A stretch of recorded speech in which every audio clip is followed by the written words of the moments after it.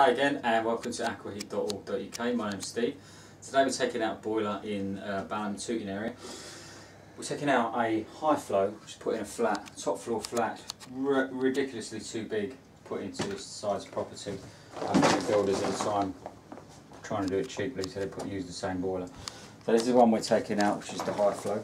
And we're going to be putting in all glowworm flexicom, which is we're restricted for space here, so we've got the eaves coming down, so it's a really good boiler for fitting in that space. So come back and see us later when we're fitting that boiler. Thanks.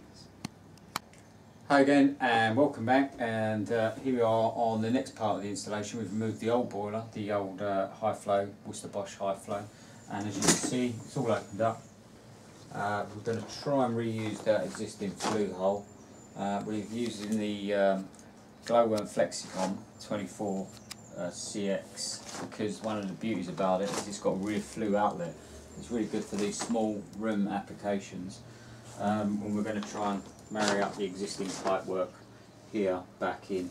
So that's as far as we've got so far, and yeah, that'll be it for now, and come back and see us after this when we've got it all installed and all up and running. Thanks very much. Hi again and welcome back to aquaheat.org.uk.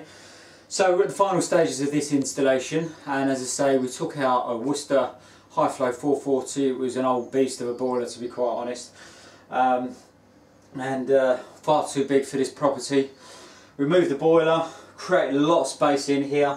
So if you just look in this cupboard here, we fitted in this one a glowworm flexicom 24 CX, and very compact boilers these are.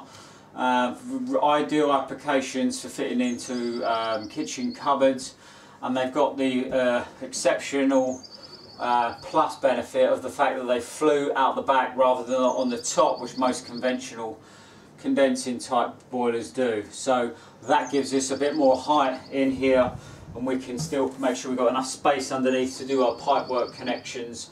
And that's it really. We've drained the system, flushed the system, we put an inhibitor in the system, stop other sludge from building up. And with this particular job, we fitted a wireless stat, which we've got here.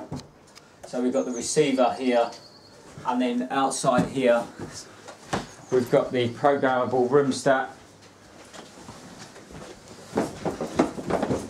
This is a Drayton 3 RF, so we set the temperature and the time to our central heating on here, and as I say, this is wireless, and that's it really. So a nice straightforward job, create a lot more space in that area, and a much more efficient system. It's just a condensing boiler, and if you'd like information about this or another job, please drop us an email to info@aquaheats.org.uk, and I'd be pleased to help. Thank you very much.